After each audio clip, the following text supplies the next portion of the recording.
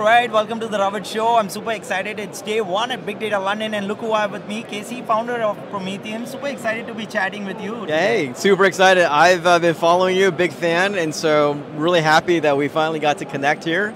Same here. So thank you for having me on your show. 100%. It was long due for sure, Casey, because I know we chatted like maybe a few years back. Yeah. And you were kind of starting to build Promethium, and today it's a huge brand in the data fabric. So super excited about that, and finally we are chatting. There's so much that's happening at Promethium. So wanting to learn a little about that, just for our audience, would you like to quickly introduce yourself, tell us more about what Promethium does, and yeah, I'm excited to get into the conversation. Yeah, super. Yeah, so I'm the founder of Promethium, started about 6 years ago, and really with the goal in mind that the experience for people to use data and build data products should actually be a pleasant one. Yes.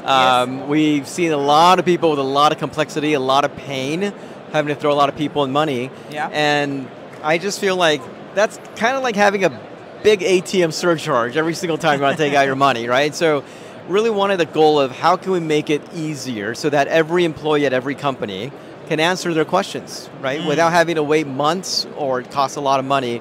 So that's what we embarked on this journey of building a data fabric. And if you think about a fabric is supposed to be flexible and agile, right? Not these big concrete steel pipelines. And so that's really the idea is how do you simplify, how do you accelerate, right? And again, make it so it's actually a fun experience, right? That's really it, and that's where we really kind of gravitated toward natural language. Before Gen AI was cool, but thank you, Gen AI, for making it even cooler now. And so that's what we're up to at Promethium, really empowering this self-service experience to a whole new level. That's awesome, and I know for a fact where you've been also serving a lot of enterprises, big size enterprises. I'm kind of also wanting to learn a little about the challenges and how are you kind of solving those kind of things, because when we talk about enterprise, even I talk about enterprise leaders, they have like certain challenges which only a typical size of company can do it. Yeah. But you have been working with so many enterprises out there. So I'm kind of curious to learn a little about the challenges that they have had and how are you kind of solving those? Yeah, no, I think when you think about enterprises, you usually think about complexity. Yes. They have every data product, every data platform under the sun times 2, right? You think about also just the difficulty in orchestration, all the different tools, all the different people, right? And then when you think about enterprises, time matters, efficiency matters, right? This is what we're starting to see where the bigger you are, the longer you wait, there's actually a bigger cost. Right. And so we're actually seeing enterprises now realizing that and saying, it's not okay for me to ask my customers to wait 3 months for me to get them their data. And we're also seeing that there's a scale issue. I know that's ironic because you think enterprise, you think big, but you can't keep hiring data engineers and PhDs in data, right? So the number of data people are going to tap out, but the number of business people are going to keep growing. So that demand pipeline is going to be a lot higher. True. And so more and more, the problem is not let's wait and centralize on a few people. The problem has to be how do I democratize and empower the people who actually want to know what the data can do. And that's where I think we focus at Promethium, and what we're seeing, a lot of enterprises are now saying the same thing, right? We now see data experience teams at enterprises, and they're saying, my job is not to build a whole huge team of data engineers where we do this manually. My job is how do I empower people, the business people, to do this themselves. And that's where a self-service platform, right, like Promethium to automate the creation of data products really resonates those enterprises, right? So imagine I don't have to file a ticket for you and go back and forth for 3 weeks. Imagine I just type in a question and in less than a minute, I get the answer and I have every detail that my data team needs. This is how we found the data, this is how we built it. So if you want to make a change, it's easy. You don't have to wait and figure out why I did what I did, right? So that transparency, that explainability of the AI, I mean, that's one of the things that's slowing down AI adoption. And that's one of the things that the first thing we built is we want to tell people not only did we do it, but it's not a black box. Here's why and here's how. Yes. Yeah, no, 100%. This is something which is a a big problem when it comes to enterprises, and they want to make sure that there's transparency. Everyone can talk about scalability or this, like it is a problem which is definitely a problem we all know. Right. But how do you solve it is like a very key thing which Promethium does it pretty well. So thanks for sharing that. Also, just on the topic, I know you mentioned about Gen AI kind of coming into the game, which was obviously a big thing for Promethium as well. Right.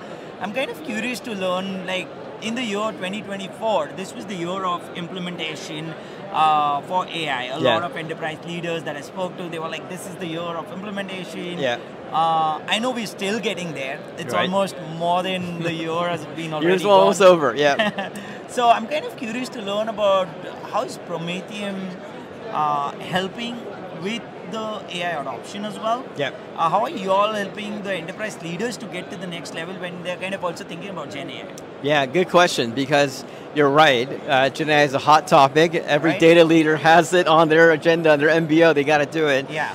But I think 2024 is the year that they start realizing getting hit with the adoption challenges, right? So there's a couple adoption challenges. One is security and governance, right? Your business, your chief of governance does not want you to send all your data to your LLM, right? So you got to figure out how am I going to do that? And then two is accuracy and relevancy. How do I know what you generated for me is actually right? That's a challenge, because Gen AI is really good at giving you something fast. It may not be right. Right. And the third is the data integration challenges. So if you think about every enterprise today, the way that they built their data sets, their dashboards, their queries, it goes through a complex series of steps. Catalogs, ETL tools, prep tools, data warehouse, data lakes, etc.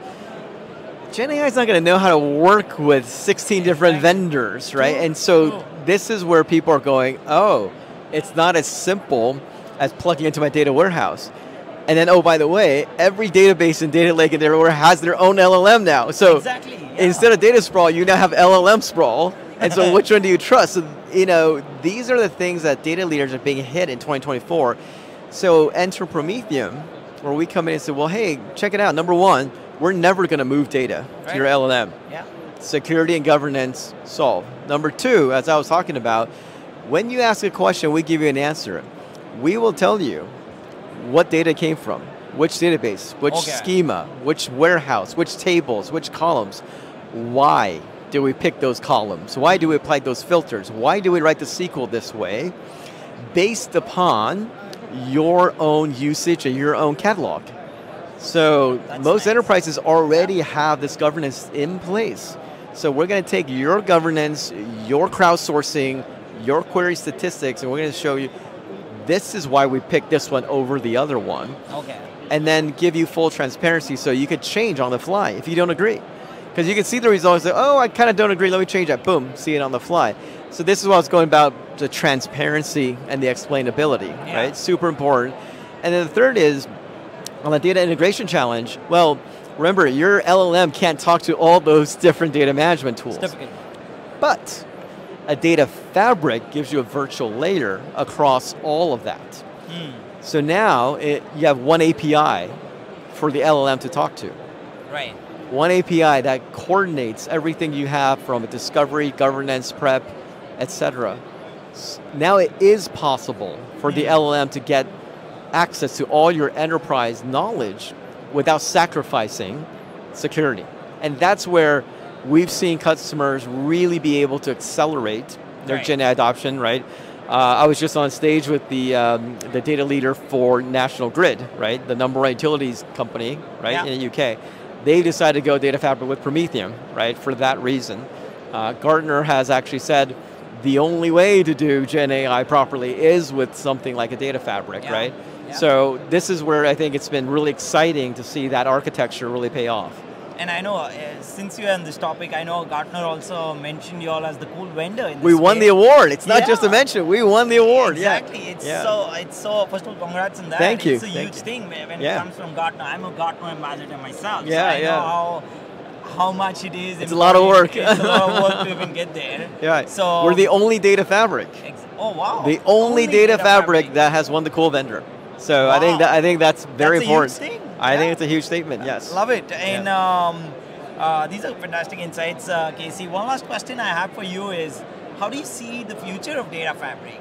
I know there's a lot that's going on in the space right now already, which needs to be explored, which needs to be done. Yep. The enterprise leaders are learning. Some have learned it so well that they know that data fabric is the game we want to choose.